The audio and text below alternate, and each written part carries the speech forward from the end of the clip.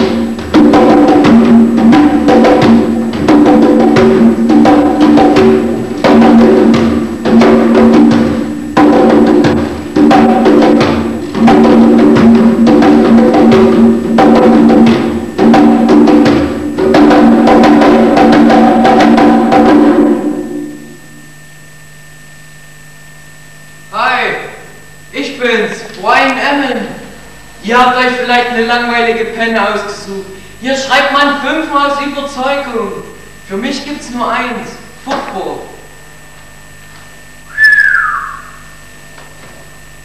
Hey, das ist Amy. Da möchte ich mich mal ranhalten. Bye, wir sehen uns später.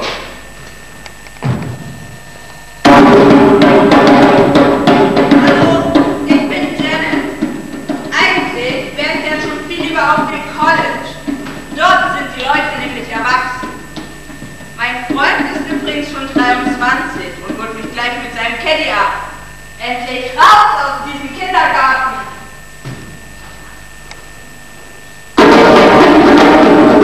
Ich bin Lynn und ich gehe auch auf die Gordon High School.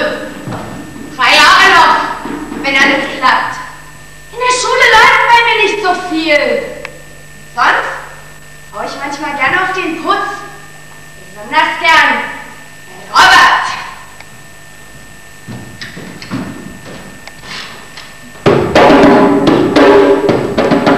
Hi, ich bin David und ich spiele am liebsten Football.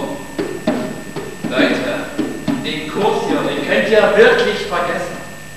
Aber die Jungs im Football, die sind echt gut drauf. Freundin? Glory. Die schmeißen den ganzen Laden, ohne sie läuft nichts. Später gehe ich vielleicht aufs College und die Universität. Computer bauen, Mann, das ist die Technik der Zukunft.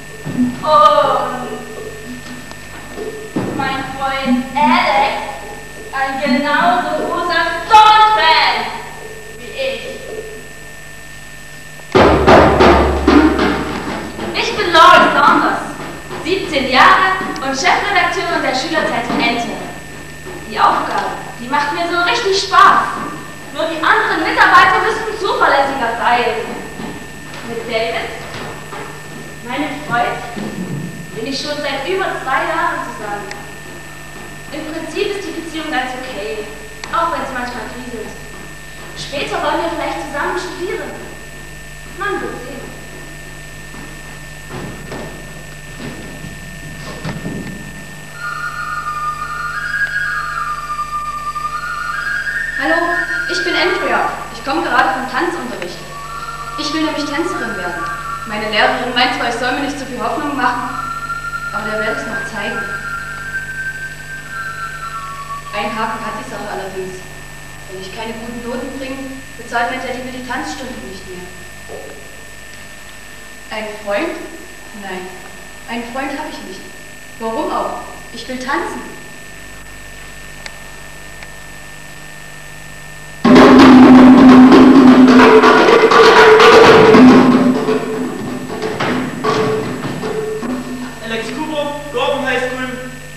Ich bin zwar noch 2 Jahre jünger als die anderen, aber das macht nichts. Verstehe mich trotzdem super mit ihm.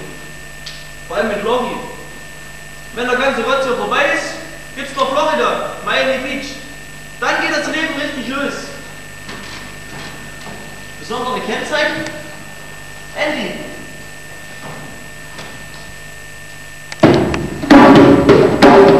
Hi, ich bin Amy, 16 Jahre. Meine beste Freundin ist Lori. Wir sind beide gut in der Schule. Naja, das heißt, Lori ist manchmal etwas besser als ich. Ihren Freund David, den finde ich unheimlich süß. Aber erzählt bloß nichts der Lori. Naja, ich könnte ja auch mal mit einem Footballspieler.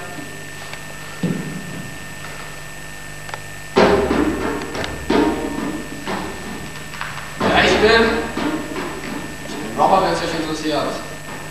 Ich war gerade auf dem Weg zur Cafeteria in Hafen Essen. Die anderen sind draußen beim Football. Und ich bin zu langsam zum Football. Die anderen kann ich auch nicht ab. Besonders Lynn, das alte Ekel. Aber der zahle ich auch nochmal heim. Oh Mann, Robert! Halt die Fresse! Robert, hi! Oh, das ist gemein, Robert. Andy, der Artikel muss unbedingt bis morgen noch geschrieben werden. Frag doch mal Andy und Alex. Andy, Alex. Ich brauche den Artikel und die Fotos noch bis morgen. Ich glaube, ich habe vergessen, dir zu sagen, ich muss zu meiner Großmutter Erdbeeren pflücken. Und ich muss die Leine halten. Komm, mach dir nichts aus.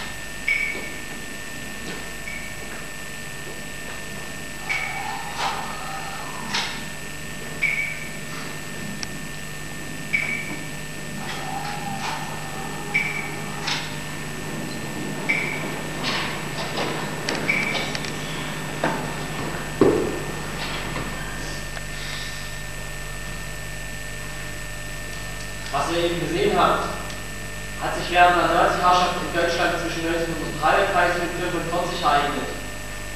Die Ursachen sind in den Folgen des Ersten Weltkrieges und der Weltwirtschaftskrise zu suchen.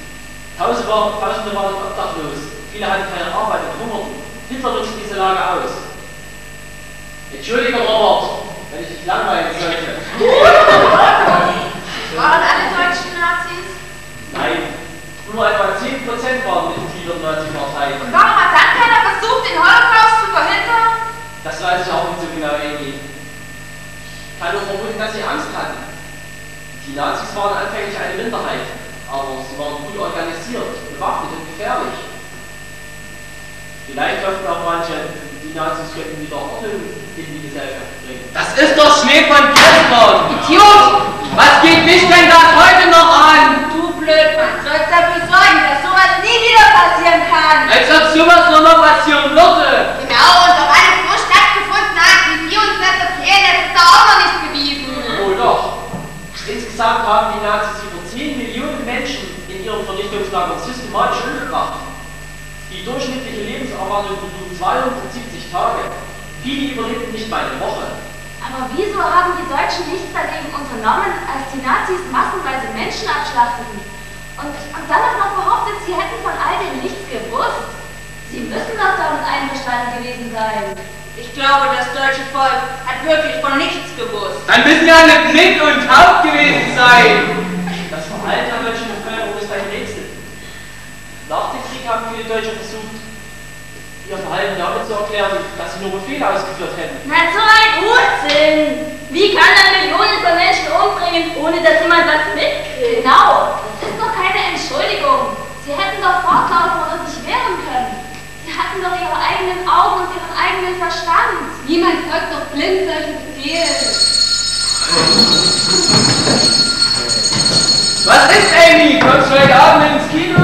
Ich weiß nicht, ob ich Zeit habe. Komm doch, ich habe einen Mordshunger. David, kommst du? Na klar. Robert, warte bitte einen Augenblick. Komm mal bitte her. Musst du nachts arbeiten und was deswegen im Unterricht nicht auf? Kann sein. Was heißt kann sein? Wie die Dinge liegen, wirst du mit Sicherheit nicht versetzt werden. Ist mir egal. Wie? Ist mir egal. Es nützt ja doch nichts. Doch, es nützt was. Du musst es nur wollen. Ich werde darüber nachdenken.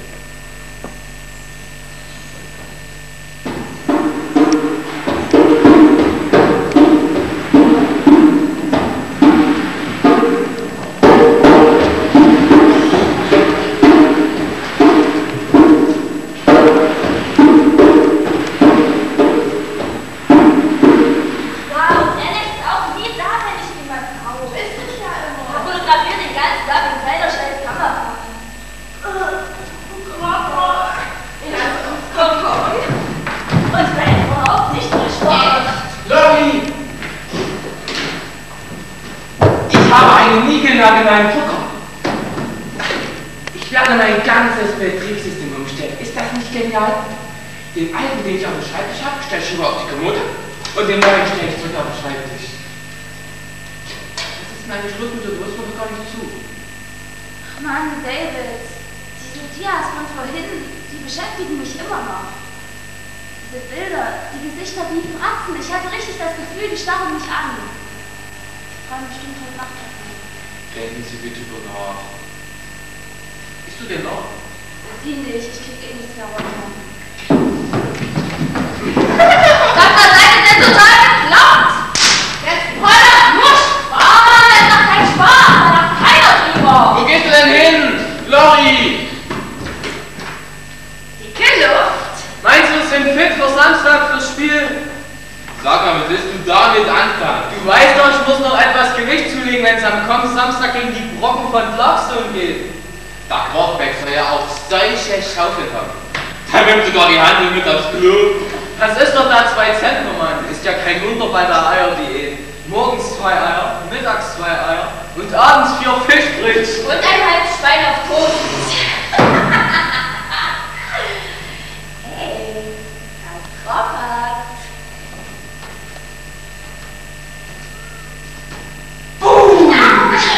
Ich glaube, er kann nicht mal das Wort Football buchstabieren. Sag mal, ist der so blöd oder tut der nur so? Also Lori hat gesagt, er hat einen Intelligenztest gemacht. Und da war ich nicht ganz normal. Ach Quatsch, war doch höchstens ein IQ von knapp über Raumtemperatur. Nee, also blöd oder so ist er nicht. Aber komisch. Wollen wir ihn rüberholen? Ja. Robert, willst du dich zu uns setzen? Er will sich nicht zu uns setzen.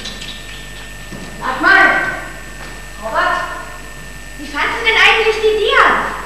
Was denn für Dias? Was denn für Dias? Na, die mit den Nazis. Habe ich nicht gesehen. Schade. Da hast du etwas versäumt. Wieso? Die hätten dir bestimmt gefallen. Bei den Nazis. Da hättest du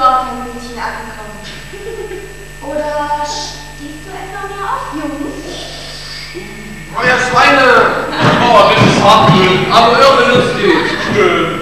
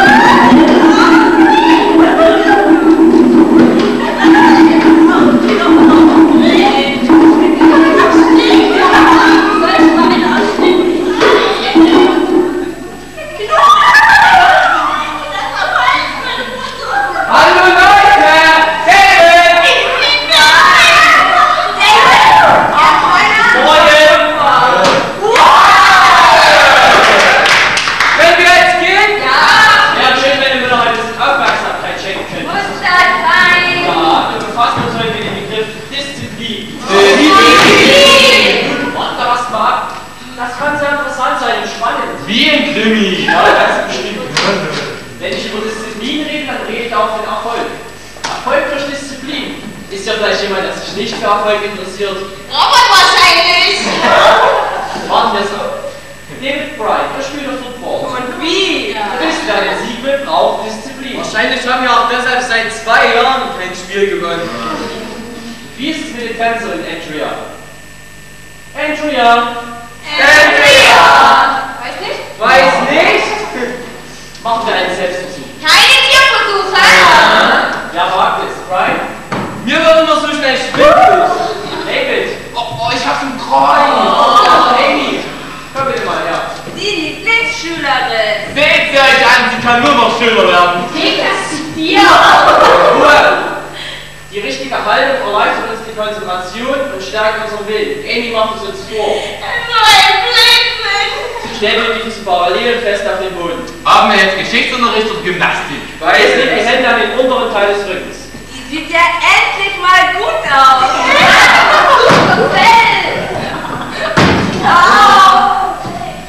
Hey, schau mal, er hat Robert. Seine Füße sind ganz gerade. Seine Beine und sein Oberkörper bilden einen Winkel von 90 Grad. Braucht er nicht Wasser? Warum soll jetzt gestreckt der Blick geradeaus? Ausgezeichnet. Als nächstes steht ihr bitte alle auf. Nehmt eure Bücher, legt sie euch auf den Kopf und schlendert umher.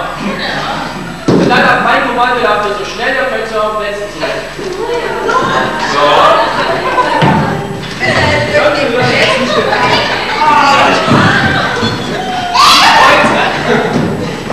Und zurück.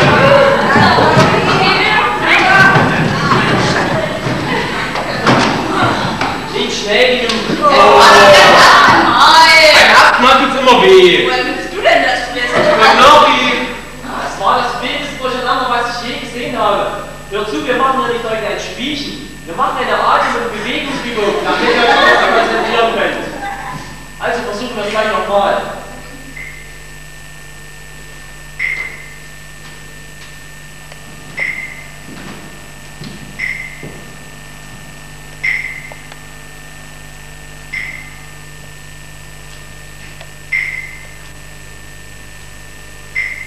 Minuten lang übten wir aufzustehen.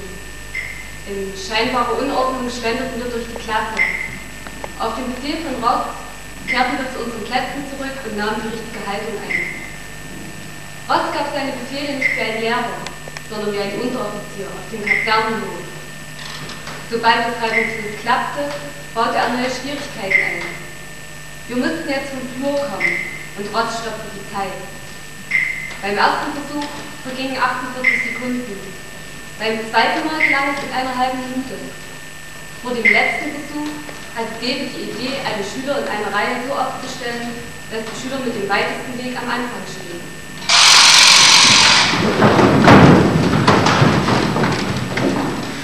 16 Sekunden. Seid still. 3 Regeln sind von euch ab jetzt genau zu befolgen. Erstens, jeder muss Block und Kugelschreiber bereithalten. Zweitens, fragt ihr etwas und während ihr gefragt, steht ihr auf und stellt euch durch eure Plätze. Drittens, jede Frage oder Antwort beginnt mit der Anrede des Ross. Verstanden? Lynn, wie ist der Amtsanhänger des britischen Premierministers Churchill? Hast du nicht zugehört? Ich erfordere Disziplin. Robert, zeige Lynn, in welcher Haltung eine Frage zu beantworten ist. Und womit die Antwort beginnt. Mr. Ross! Sehr gut, Robert. Und du, Lynn? Mr. Ross war das nicht so von mir. Nein, zu lange. Viel zu lange. Von jetzt ab sind eure Antworten so kurz und knapp wie möglich. Versuch's nochmal. Mr. Ross! Chamberlain! Nur so werden Fragen beantwortet. Sofort und präzise. Entweder, welches Land hat Hitler im September 39 verfallen? Mr. Ross! Keine Ahnung! Trotz der Unkenntnis gut reagiert. Amy? Mr. Ross! Ruhe! Die ist Hitlers Partei, Brian. Mr. Ross! Die Nazis! Gut, Name meinst du. Doch wie war der offizielle Name? Lori? Die Nationalsozialistische Deutsche Arbeiterpartei. Janet, wer wurde in die KZ umgebracht? Mr. Ross! Die Juden! Noch jemand drin? Mr. Ross! Homosexuelle, Zigeuner, Geisteskranke.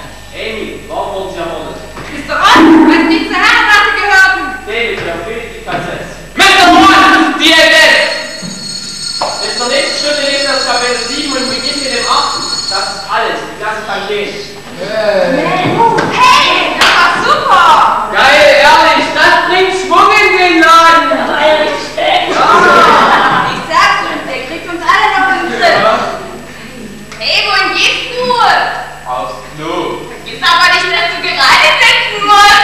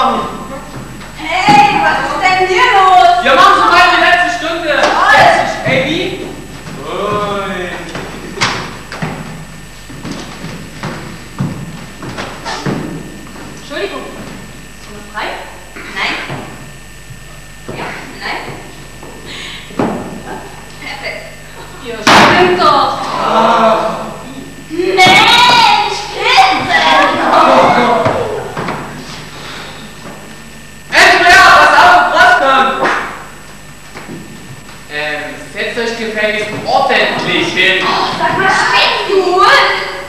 Achtung, er kommt.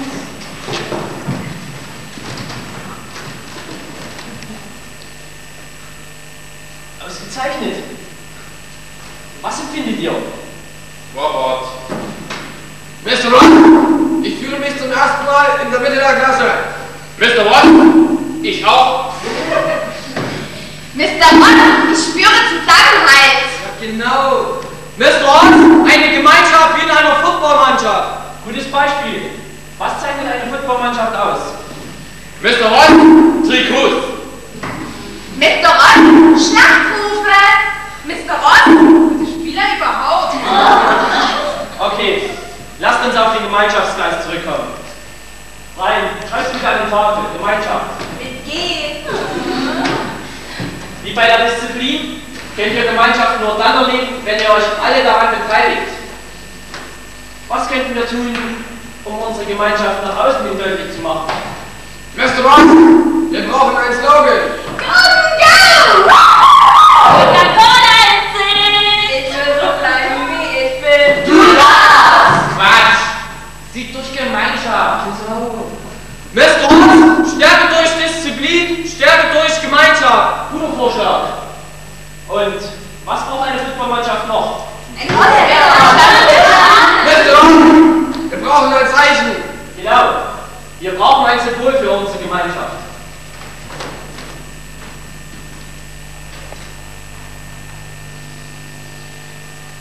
Der Kreis ist unsere Klasse. Die Welle symbolisiert die Urkraft. Das bedeutet Bewegung, Veränderung, Energie. Von jetzt ab wird unsere Gemeinschaft durch die Welle symbolisiert. Weiter. David Bryan, was macht ihr, wenn ihr euch auf dem Footballplatz trefft?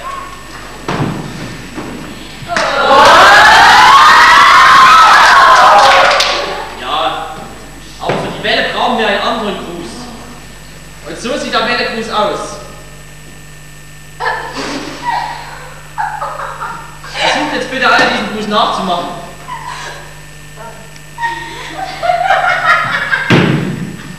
Gut, hört jetzt auf. Robert, zeige bitte den Gruß und wiederhole den Wahlspruch. Stärke durch Disziplin, Stärke durch Gemeinschaft. Sehr gut, Robert. Noch nicht hinsetzen. Jetzt Lynn, Amy, Janet. Stärke durch Disziplin, Stärke durch Gemeinschaft. Jetzt Brian, Andrea, Lori. Stärke durch Disziplin, Stärke durch Gemeinschaft. Und jetzt alle. Stärke durch Disziplin, Stärke durch Gemeinschaft. Stärke durch Disziplin, Stärke durch Gemeinschaft. Stärke durch Disziplin, Stärke durch Gemeinschaft.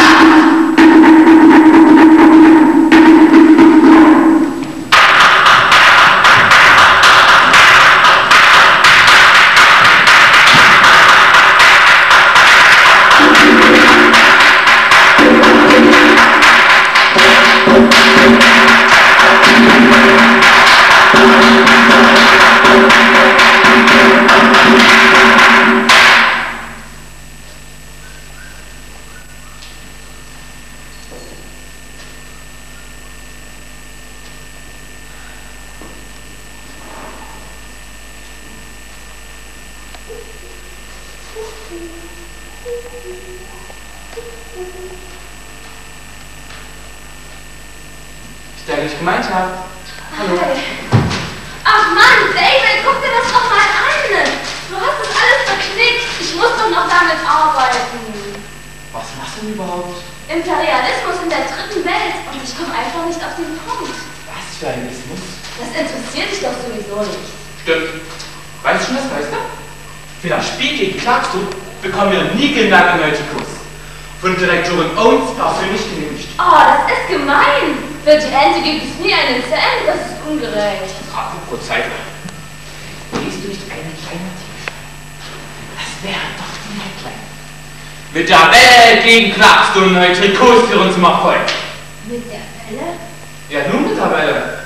Also ich meine, die Welle ist das Einzige, was aus unserem müden Haufen noch eine Footballmannschaft machen kann. Stimmt. Ein bisschen Disziplin kann ich euch wahrhaftig nicht schaden. Und das war's auch nicht. Heute hatte ich zum ersten Mal das Gefühl, dass wir eine Gemeinschaft sind, eine Klasse, so wie wir da standen. Mäßiger Roboter hat mitgemacht. Mr. Was? Das war fantastisch. Ja, stimmt, was du sagst. Selbst Andrea und Andy haben mal was Vernünftiges gesagt. Aber ist dir nicht aufgefallen, dass Mort sich verändert hat? Nein, wieso? Ich fühle mich jetzt richtig gefordert im Geschichtsunterricht. Ja, aber erinnerst du dich daran, wie er mich neulich mal zusammengeschissen hat? Er ist ein bisschen autoritär. Das war doch nicht gegen dich persönlich. Du hast halt nur eine Spielregel missachtet. Gott sei Dank ist das nur ein Spiel. Lori, hast du schon das Geschichtsbuch, das du letzte Woche gekauft hast, ausgelesen? Wieso? Ich möchte mich auf die nächste Geschichtsstunde vorbereiten. Mann, David! Hat's dich auch erwischt? So weltbewegend ist es nun auch wieder nicht. Oh. Tschüssi. Ciao.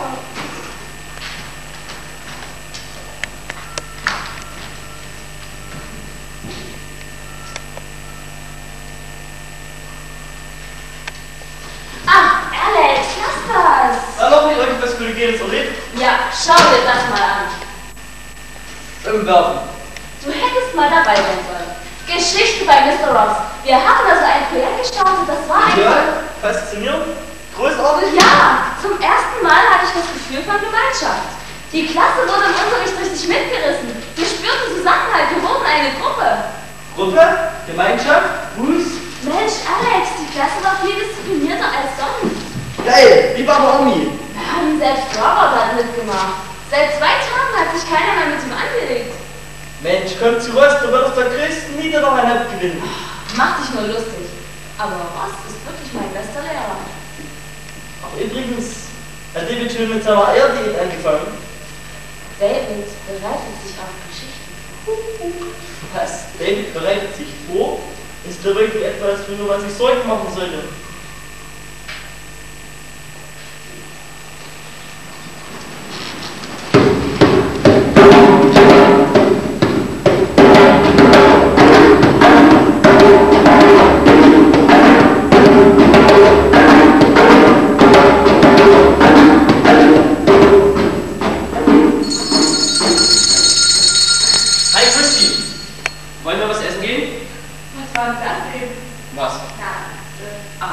Unsere Klasse hat jetzt einen neuen Namen. Rat mal welchen. Die Chaoten. Das kriegst du eh nie raus. Delfine. Sieht so ein Delfin aus oder was? Wasser. Die Woge. Ja, fast. Die Welle. Genau. Aber du wolltest doch eigentlich gar nicht weitermachen. Ja, hatte ich auch nicht vor. Aber die Schüler wollten es. Haben sie das gesagt? Nicht direkt. Aber sie haben sich so verhalten. Ich glaube, du hast wirklich kleine Monster geschaffen. Ganz im Gegenteil. Die meisten von ihnen verwandeln sich allmählich in menschliche Wesen. Was du nicht sagst. Ja, alle haben ihren Text gelesen. Viele sogar ein Stück voraus.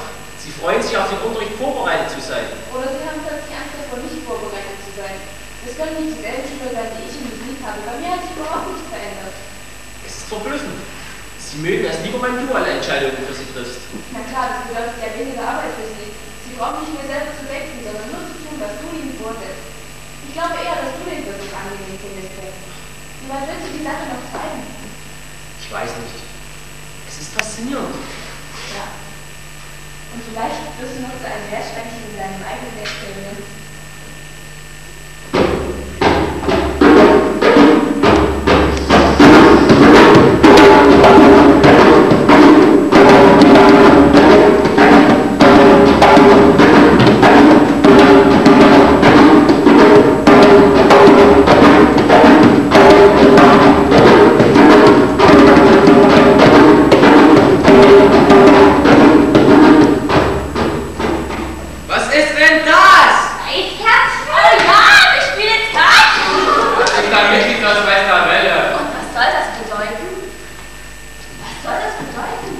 Hast du nicht etwas vergessen? Ach ja. Mr. Ross, welchen Zweck haben diese Karten? Diese Karten sind nur ein Beispiel dafür, wie eine Gruppe sich selbst verwalten kann. Wir müssen jetzt über Aktionen nachdenken. Mr. Ross, was für Aktion? Ist doch klar, abends zusammen weggehen. Genau! Mr. Ross, wir müssen aktiv werden. Handeln. Mr. Ross, warum habe ich ein Kreuz auf meiner Karte? Genau. ein Helfer. Und würden wir künftig jedes Mitglied der Welle melden, das die Regeln verletzt. Glaubt ihr an die Welle? Mr. Morton! Jawohl! Dann müsst ihr auch danach handeln. Ihr dürft niemals zögern, etwas für eure Überzeugung zu tun. Nur so könnt ihr den Erfolg der Welle sichern. Mr. Morton, wir stehen hinter der Welle! Gut, setz dich. Seit wir die Welle gegründet haben, spüre ich immer noch euer Bemühen, bessere Antworten zu finden und bessere Mitglieder zu sein als andere. Das muss aufhören. Gemeinschaft bedeutet Gleichheit in der Gruppe. Mr. Ross, meine kleine Schwester fragt, ob sie auch Mitglied der Welle werden kann. Warum nicht? Mr. Ross, ich bin dagegen, dass jeder x-beliebige Mitglied bei uns werden kann. Andere Meinungen? Mr. Ross, wir müssen neue Leute aufnehmen, weil wir eine Gemeinschaft sind. Mr. Ross, es ist doch nur gut, wenn wir noch mehr werden. Richtig. Ab sofort hat jeder von euch die Pflicht, neue Mitglieder zu werben. Jeder neue Bewerber muss schwören, dass er unsere Regeln als Mitglied befolgt und der Welle bedingungslos Treue hält. Mr. Ross, warum schwören? Das gehört zu den Spielregeln. Herr Präsident schwört auch. Genau, es gehört einfach dazu. Aber wenn schon wieder x-beliebige mitmachen darf, dann müssen wir wenigstens sicher sein, dass es auch ernst meint. Mr. Ross, so wird die Welle eine Bewegung. Mr. Ross, ich bin stolz auf die Welle. Mr. Ross, ich finde es einfach schön. Mr. Ross, ich finde es einfach toll, als Helfer dabei sein zu dürfen. Gut, steht jetzt bitte alle auf und wiederholt den Wahlspruch. Stärke durch Disziplin, Stärke durch Gemeinschaft, Stärke durch Aktion. Es ist notwendig, auf euren Knieknopf mit den Welle vorzutragen. Janet und Eduard werden sich darum kümmern. Danke. Hat denn keiner von euch ein ungutes Gefühl? Wie meinst du das? Ich meine, geht das nicht schon etwas zu weit? Es ist einfach anders. Da kommt es dir so merkwürdig vor. Klar, es gibt jetzt keine Außenseiter mehr. Keiner ist mehr besser als der andere. Du wirst dich schon noch daran gewöhnen müssen. Weißt du, das ständige Konkurrenzdenken geht mir sowieso die ganze Zeit schon auf die Nerven. Man braucht sich halt keine Gedanken machen, wie beliebt man ist. Man hört einfach dazu. Aber es muss ja nicht jedem gefallen. Kennst du jemanden, den es nicht gefällt? Für mich bin ich mir nicht so sicher. Hey, vergiss das nicht! Was? Du weißt doch für jeden Welle, dass ich nicht an die Welle-Regeln hält. Aber es hat doch gar keine Regel missachtet. Wenn sie wirklich gegen die Welle wären, dann schon. Ich meine, die Grundidee der Welle ist doch die Gemeinschaft. Hey, ich freue mich, dass auch du zu uns gehörst. Hat sie mir jetzt was auf die Schulter geklebt? Nein. Na, bitte das Spiel gegen Clarkstone. Ja, morgen starten wir die Aktion gegen die Clarkstones. Ich werde diesen 2 Zentnerbrocken schon stoppen. Ich sehe dieses Gebirge in der Spielkleidung unserer Gegner schon auf mich zurollen. Es kommt näher und näher. Doch diesmal werde ich sagen, schau mir in die Augen, Kleiner. Diesmal gewinne ich. Morgen werden wir es schaffen.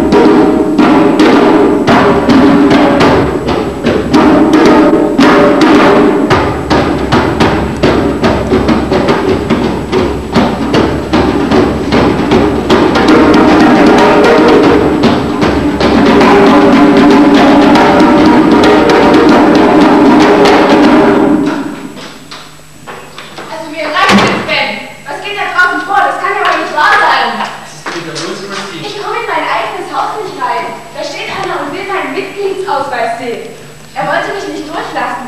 Wer soll denn da draußen stehen? Na, einer deiner Schüler. Jetzt tu doch nicht so, als ob du nichts davon wüsstest. Beruhige dich, Christi. Wenn da draußen jemand steht, dann schaue ich nach.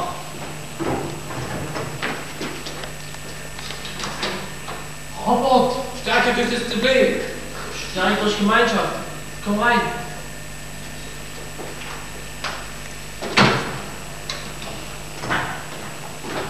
Setz dich.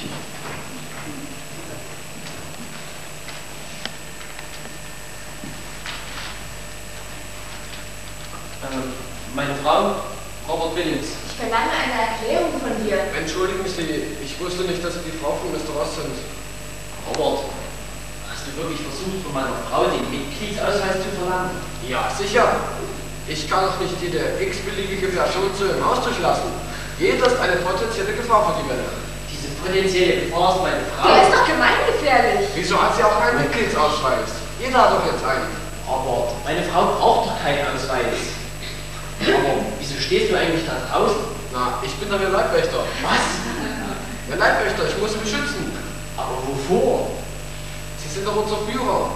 Falls Ihnen irgendwas zustoßen sollte, könnte das eine Gefahr für die ganze Bewegung bedeuten.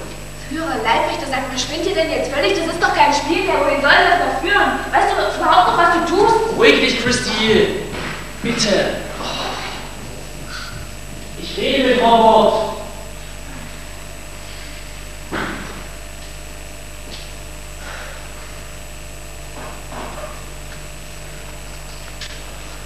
Also Robert, ich brauche keinen Leibwächter.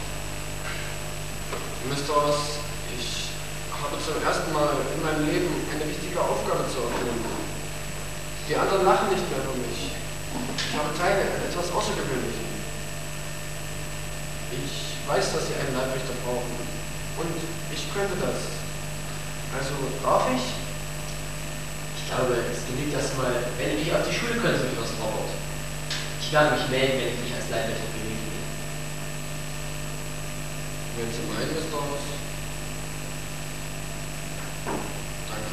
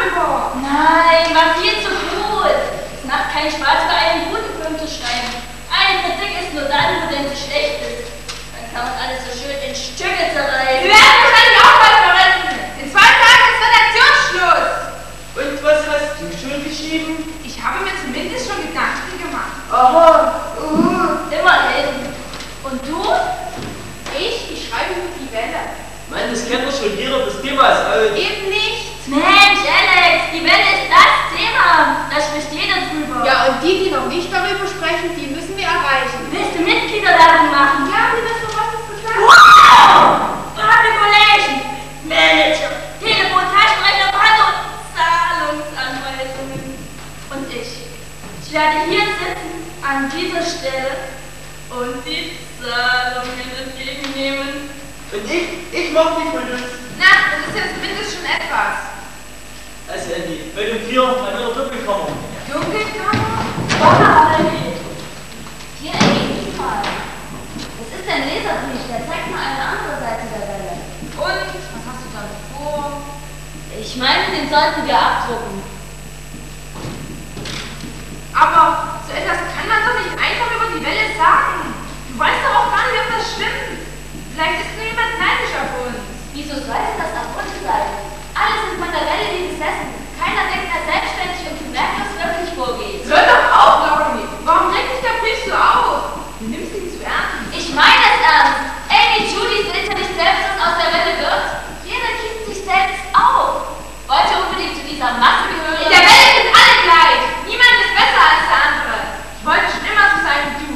Gute Noten, allseits beliebt und einen Freund in der Fußballmannschaft. Alles brauche ich jetzt nicht mehr. Mir ist klar geworden, dass ich nicht mit Laurie Saunders im Wettbewerb stehen muss. Und die Leute mögen mich trotzdem. Wie kannst du nur so denken? Stimmt, was Amy sagt. Du warst immer das Vorbild. Doch jetzt gelten andere Ideale. Du bist auch dagegen, weil die Welle deine verrückte Position zerstört. Das ist nicht wahr! Egal! Jedenfalls werde ich einen Aufruf für neue Welle-Mitglieder schreiben, damit noch mehr in den Genuss unserer Gemeinschaft kommen. Und deshalb ist doch dein Leserbrief für fehl am Platz. Okay. Ich lasse den Leserbrief. Vielleicht ist es wirklich nicht der richtige Zeitpunkt. Gut, dass du das einsiehst. Kommt zu die Idee.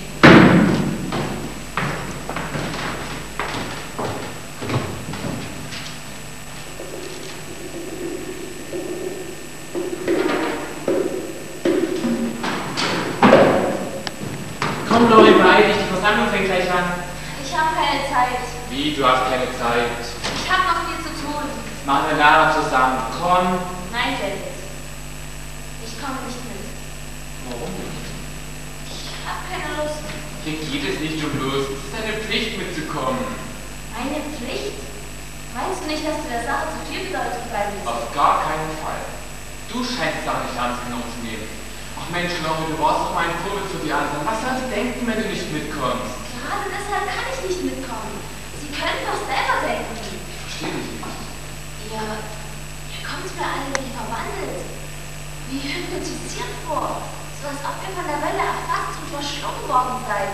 Nein, wir sind durch die Welle eine Gemeinschaft geworden. Alle gehören zum selben Team. Endlich sind alle gleich. Das wäre schön, aber so ist es nicht.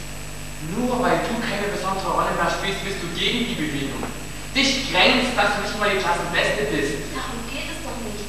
Und das weißt du ganz genau. Doch, darum geht es. Weißt du, wie es uns gehemmt hat, wenn du immer die richtigen Antworten gewusst hast? Die tolle Laurie, die Klassenbeste. David, wie kannst du nur so dumm sein? Dumm. Dann ist es wohl besser, du suchst einen intelligenteren Freund.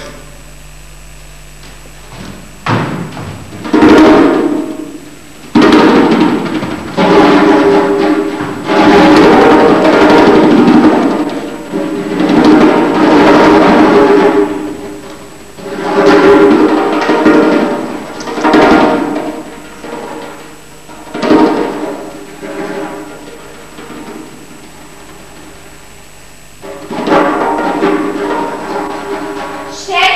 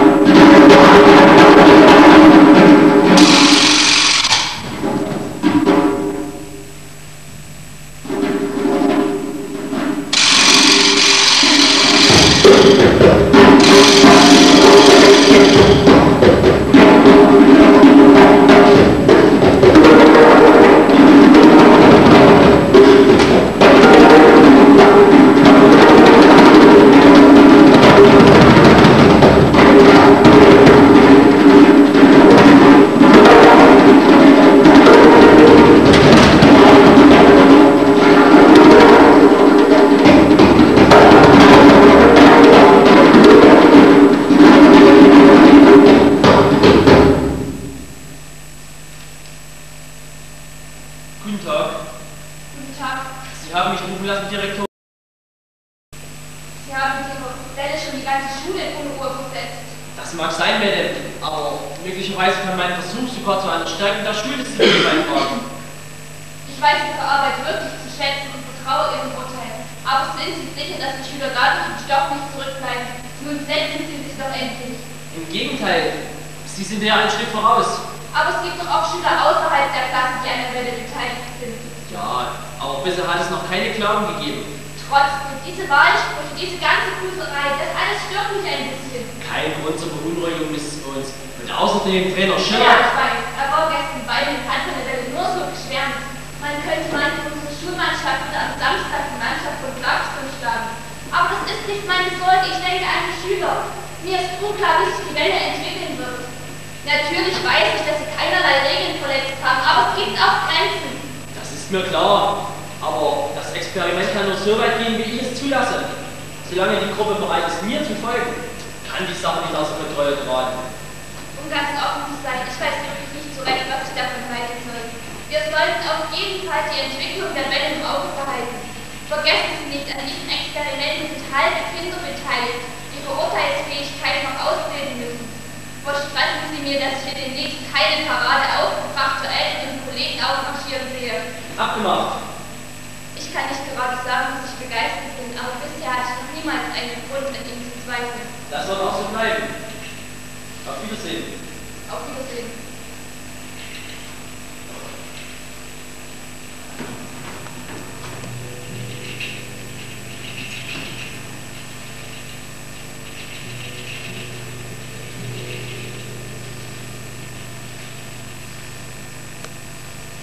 Da sind sie.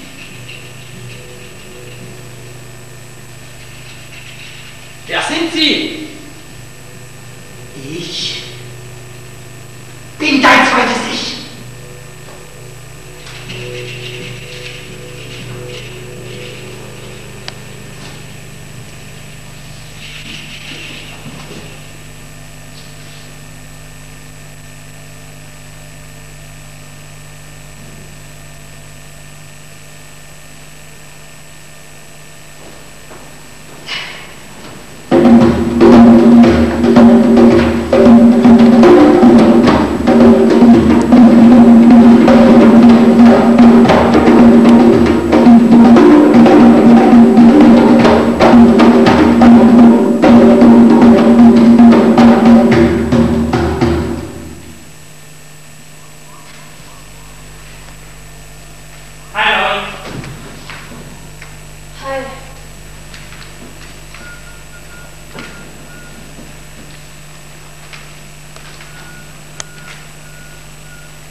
Sieh dir das an.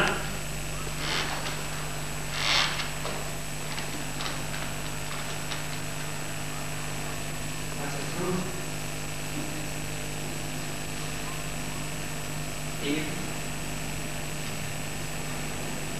Wir sind nicht mehr zusammen. Wegen der Welle? Mach dir keinen Sorgen, das ist die Welle. Pass mal auf, ich warte ab.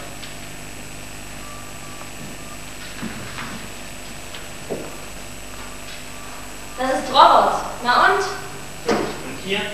Ross. Ja, Robert ist den ganzen Tag hier drin, Herr. Ganz super Mann. Kannst du dir das erklären? Du bist doch auch in Dienstbewegung. Das weiß ich selber nicht mehr genau. Aber Robert hat in Ross einen Hals gefunden. So, und hier? Eine Prügelei. Aber das kommt doch fast jeden Tag vor. Das ist eure Mitgliederwerbung. Ihr wollt eigentlich grüßen. Sie wollt nicht mitmachen in eurer tollen Gemeinschaft. Aber das kann sie doch selber entscheiden. Eben nicht, sie sollte gezwungen werden. Aber das hat doch nichts mit der Welle zu tun. Oder? Das ist noch was. Die Mädchen mal neu in unserer Schule. Dann wäre sie ja die ideale Kandidatin für die Welle. Ja, vielleicht. Auch die Mädchen. Jüdin. Jüdin? Du meinst doch nicht etwa, dass so etwas bei uns? Ich meine, ich bin zwar kein Anhänger der Welle, aber so schlimm ist es doch auch nicht. Bist du da ganz sicher? Nein, nicht mehr. Hör zu. Kannst du beweisen, was du sagst? Gib mir 2 Stunden, dann kannst du es sagen. Okay, aber noch kein Wort zu den anderen. Ich schreibe inzwischen einen Artikel. Die Welle? Ein Versuch, der zu weit geht.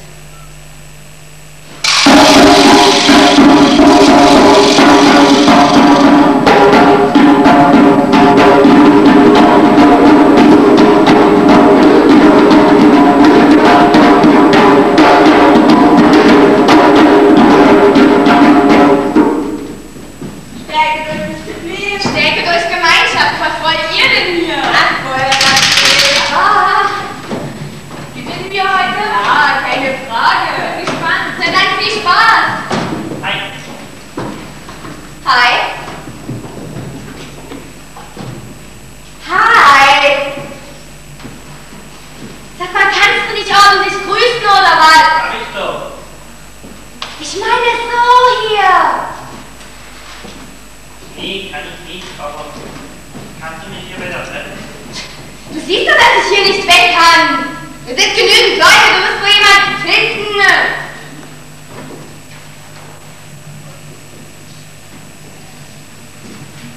Hi. Hi. Wer spielt heute als Vorgruppe? Das ist ein Football-Match, da gibt es keine Vorgruppe. Ach so? Ha. Hi. Hi. Nicht was vergessen. Vergessen? Claudi, geh gut. Du meinst, ich darf nicht auf die Tribüne, wenn ich nicht grüße? Ja, das haben wir beschlossen. Wer? Wir? Die Weltversammlung. Claudi, was ist schon dabei? Du machst den Gruß und schon kannst du rein. Aber er kann doch nicht über alle bestimmen. Dass du immer aus der Reihe tanzen musst. Willst du etwa behaupten, dass die alle vorher gegrüßt haben? Was meinen Teil der Tribüne betrifft, bestimmt. Aber das ist doch Quatsch. Und das weißt du ganz genau.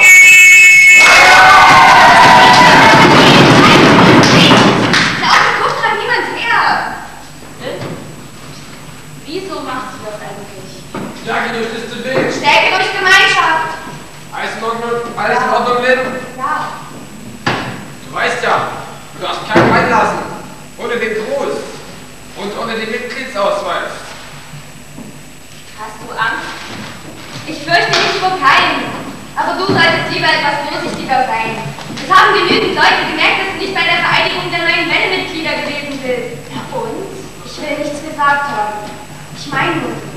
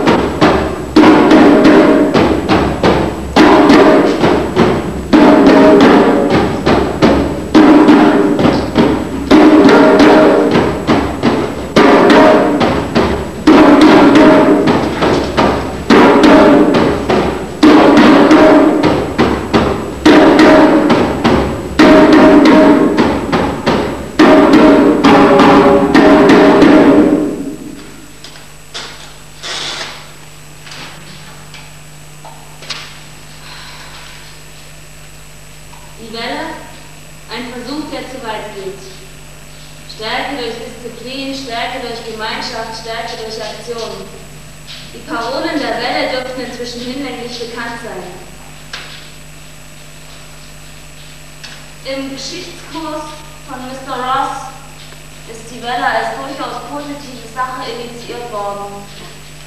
Die Welle als eine Gemeinschaft ohne Außenseiter. Inzwischen mehren sich die Anzeichen, die belegen, dass die Welle zu einer Gefahr geworden ist.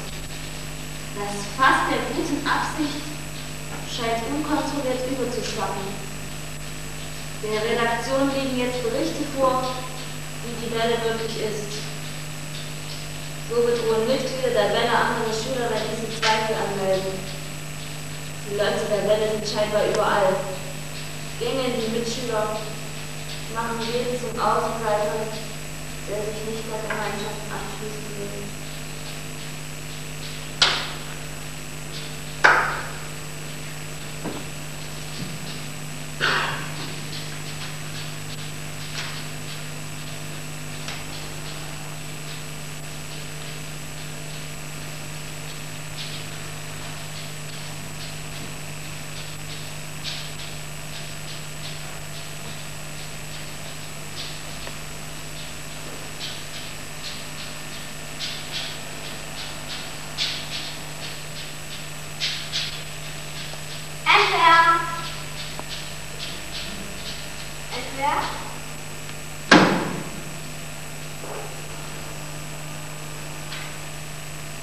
Die Welle, ein Besuch, der zu weit geht.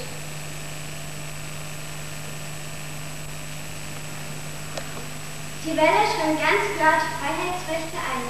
Jeder, der jetzt noch Zweifel an der Welle ausspricht, in Fahrt. Bald werden die verfolgt werden, die es wagen, nicht der Welle beizutreten.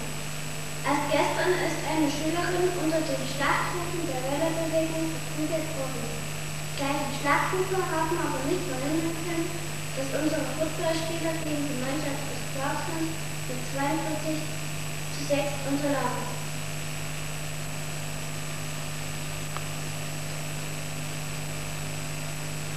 Die Idee, die Helfenswerteschule zu mündigen Bürgern werden zu lassen, entwickelt sich unaufhaltsam zur Katastrophe. Deshalb heißt es jetzt, der Welle Einhalt zu gebieten.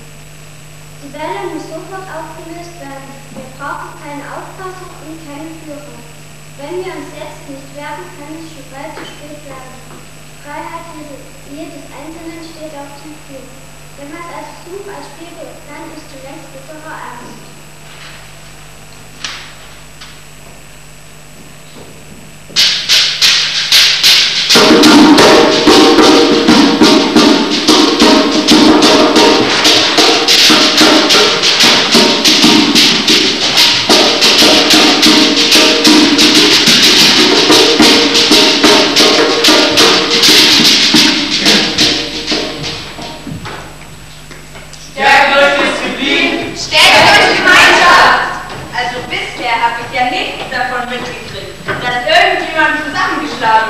Ach, das war auch nicht so. Das war eine der üblichen Schlägereien.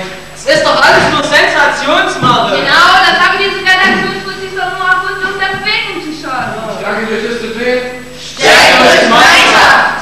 Ich habe ihr doch gesagt, dass sie das nicht veröffentlichen soll. Hey, was soll denn das? So einfach kannst du es auch nicht sagen. Du bist ja nur sauer, weil Lobby nicht mitmacht. Dann soll sie aber aufhören, negativ für die Welle zu schreiben. Du weißt ja immer. Ey, Kann ich was dran? Es sind doch alles Bücher. So wichtig ist es schon auch wieder nicht. Niemand kümmert sich darum, was Lobby sagt oder schreibt. Soll das ein Witz sein? Jeder, der das liest, bekommt eine völlig falsche Vorstellung von der Welle. Immer mit der Ruhe. Wir können die Leute nicht zwingen, an die Welle zu glauben. Wir müssen sie überzeugen. Pass mal auf. Entweder du redest mit Lori oder wir bringen sie zum Schweigen. Genau. Hör zu, David. Robert lässt sich wirklich manchmal zu sehr von seiner Begeisterung beeinflussen. Aber in der Sache hat er doch recht. Wenn Lori weiterhin so einen Unsinn schreibt, dann hat die Welle doch gar keine Chance mehr. Wenn überhaupt jemand Lori dazu bringen kann, mit ihren Artikeln aufzuhören, dann bist du das. Der macht das schon.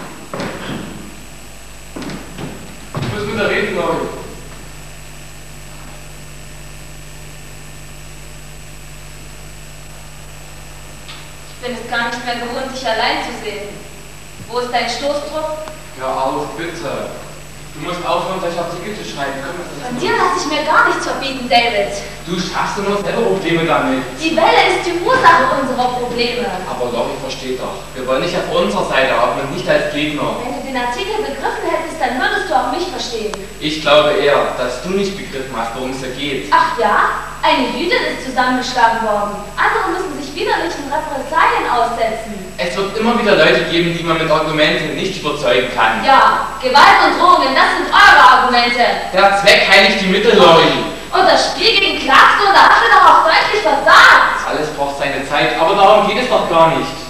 Lori, wir haben beschlossen, deinen Schmierereien ein Ende zu setzen. So oder so. Wir wollen doch nur, dass das System funktioniert. Fass mich nicht an. Lori, du musst aufhören, derartige Artikel zu schreiben. Ich werde auch weiterhin alles das schreiben, was ich für richtig halte. Und lasst mir von euch nicht verbieten! Wir werden es dir verbieten! Wir werden es dir verbieten!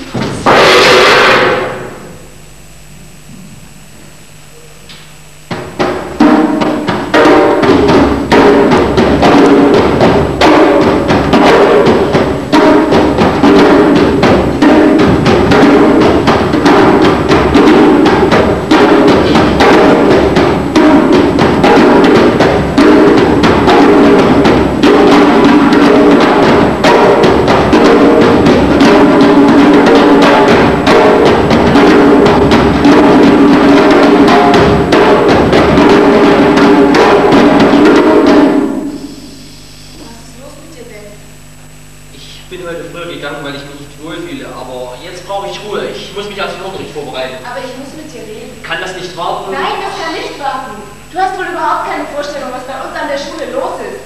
Die Hälfte meiner Schüler ist abgesprungen, nur um zu dir zu gehen. Deine Welle bringt die ganze Schule in Unruhe. Mindestens 3 Kollegen haben mich heute angesprochen und gefragt, was du überhaupt vorhast. Sie sehen nicht den Sinn deines Versuchs.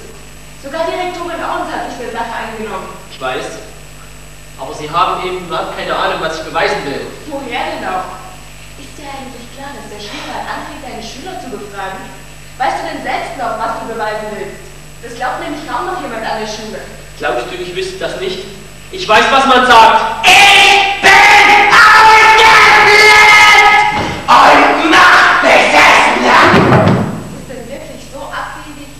Überleg doch mal, was für Ziele du früher hattest. Sind es heute wirklich noch dieselben? Du stehst auf meiner Seite! Christi! Oh, ich stehe auf deiner Seite, Ben, aber so wie du dich seit einigen Tagen verhältst, erkenne ich dich einfach nicht mehr wieder. Du hast dich in der Schule so in die Rolle eines Diktators Eines Diktators? Ja, eines Diktators, dass du sie auch noch spielst, wenn du nach Hause kommst. Du musst dem ein Ende setzen, Ben. Das geht jetzt nicht. Oh, wann denn? Willst du vielleicht abwarten, bis irgendwas passiert, was alle bereuen werden? Ich kann nicht aufhören! Anstatt ihnen etwas beizubringen, hätte ich ihnen geschadet. Die Schüler werden verwirrt. Oh Mensch, dann sind sie eben verwirrt. Das kann ich nicht tun. Ich bin ja Lehrer. Ich trage die Verantwortung für die Welle. Sicher ist mir der Versuch, etwas außer Kontrolle geraten. Aber ich werde das tun, was ich für richtig halte! Wenn du sollst morgen früh zu Direktorin Owens kommen. Sie wird der Sache ein Ende bereiten, wenn du es nicht tust. Und wenn sie eingreifen muss, dann wird dein Experiment auf jeden Fall ein Fehlschlag. Ich glaube, ich fange an zu begreifen, was du bewirken willst. Aber du hast nie daran gedacht, was passiert, wenn dein Experiment nicht funktioniert. Dass du deinen Ruf als Lehrer aufs Spiel setzt. Die Eltern ihre Kinder nicht mehr in deine Klasse lassen. Du übertreibst! Nein! Ist dir nie eingefallen, dass du auch mich in Gefahr bringst? Manche denken doch, ich bin in die Welle-Idiotie verwickelt, nur weil ich deine Frau bin. Kommt dir das vielleicht schwer vor? Du bist nach 2 Jahren an der Gordon High School in Gefahr, deinen Job zu verlieren. Du wirst morgen mit all dem aufhören, Benny. Christi, ich weiß, dass ich aufhören muss. Aber ich weiß nicht mal wie.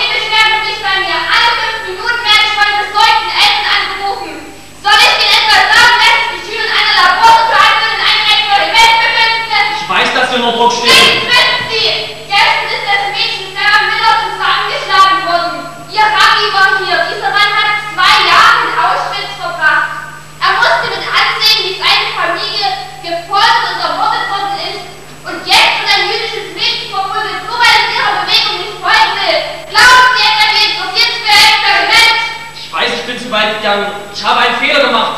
Mir ist die Sache außer Kontrolle geraten. Ich sehe eigentlich, hätte mit den Schülern nicht experimentieren dürfen. Sehen Sie doch den Tatsachen ins Auge. 200 Schüler glauben an mich! Sie folgen mir! Ich brauche nur noch einen Tag, um Ihnen eine Lektion zu erteilen, die Sie niemals vergessen werden. Und was soll ich inzwischen Eltern und Kollegen sagen? Sagen Sie, dass morgen alles vorbei sein wird. Ich warne Sie, wenn Sie es nicht sagen, sind Sie Künstler entlassen!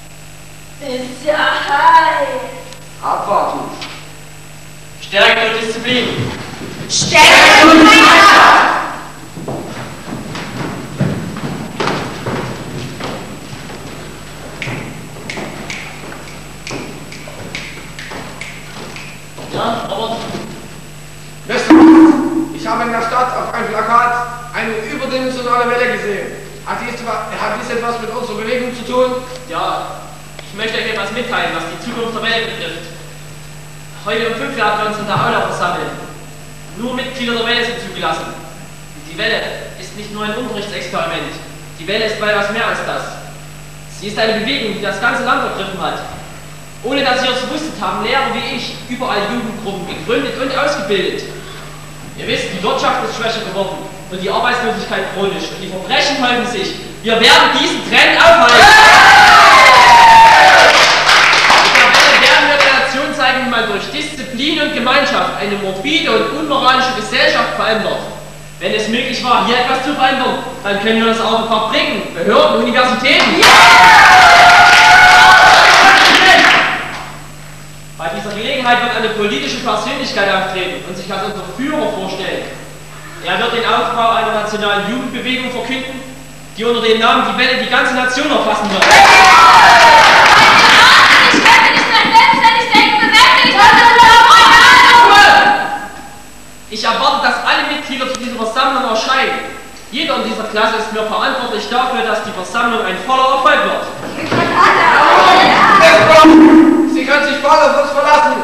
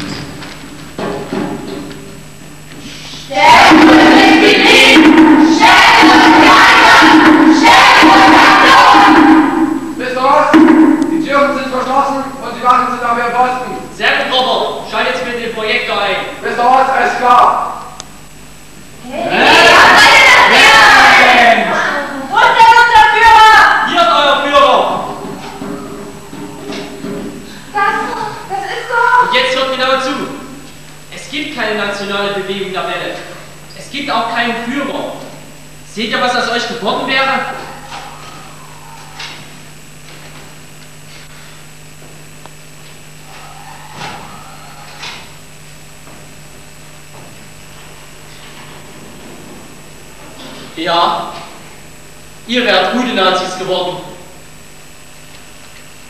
Ihr habt gesagt, so etwas könne nie wieder geschehen. Und ich habe euch das Gegenteil bewiesen.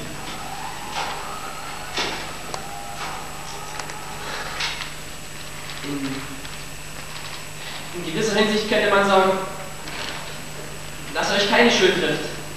Denn ich habe euch zu all dem verführt. Ich muss mich bei euch entschuldigen. Ich bin viel mehr zum Führer geworden, als ich es eigentlich wollte.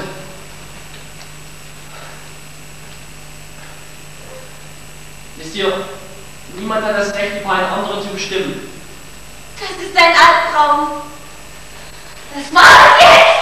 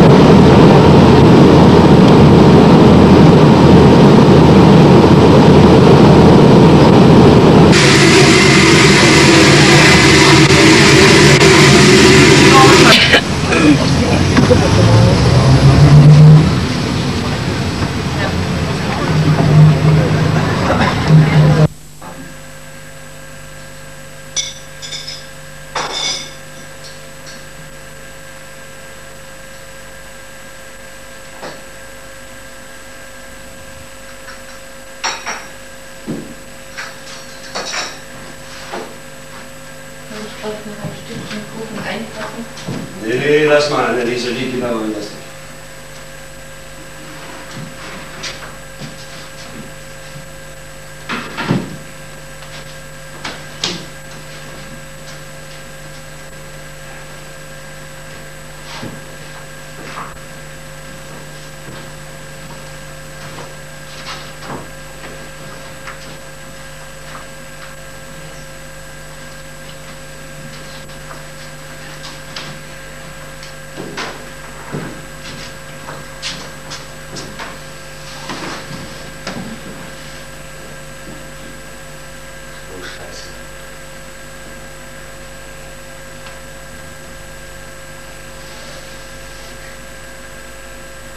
Ja.